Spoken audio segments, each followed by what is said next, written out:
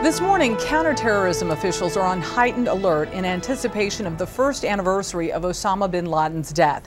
There is concern that terrorists could be planning a revenge attack on or near the anniversary, which is on Wednesday. Meanwhile, Bin Laden's family has been deported from Pakistan, where they were living illegally with the al-Qaeda leader. Joining us now from Washington, D.C. is James Lamond, research director from the National Security Network. We thank you for joining us. Thank you for having me. U.S. officials said Thursday they see no credible or specific terrorist threat, but there has been an increase of chatter from al-Qaeda's affiliate in Yemen. How concerned should we be? Well, while there is no actual credible or specific threat, often around anniversaries or specific dates, there is an increase in concern, and we know that al-Qaeda remains intent on at least attempting to attack the United States. So I think there is a reason for concern. How prepared are we for another attack? Well, we've made a lot of changes over the years to our Homeland Security system that has resulted in a lot of improvements. I think both our citizenry and our public officials remain vigilant and aware about what's going on.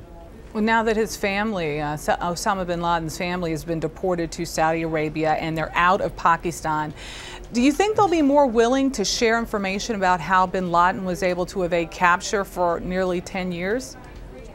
Well, the family was interrogated following the initial raid last year.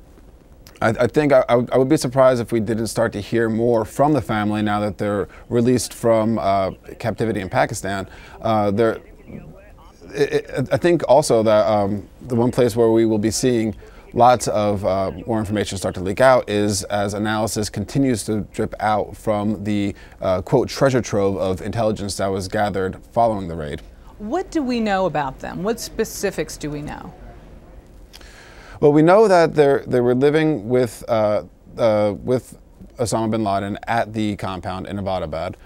We know that they had been there for several years, and we know that many of them remain loyal to Osama bin Laden throughout his life. On Thursday, a federal judge refused to order the release of the pictures and the video of the operation that killed Osama bin Laden. From a security perspective, was that the right decision? I think so. I think it's a tough choice. We have a tendency to overclassify items in the United States, so it's important for groups to continue to challenge these sorts of things. But ultimately, I think that the president's initial call and the judge's upholding of that to not release them was a right call. It is not the right move to use this as a trophy. The results could easily endanger particularly American troops in Afghanistan and elsewhere. Well, James Lamond, research director from the National Security Network, thank you for joining us. Thanks so much for having me.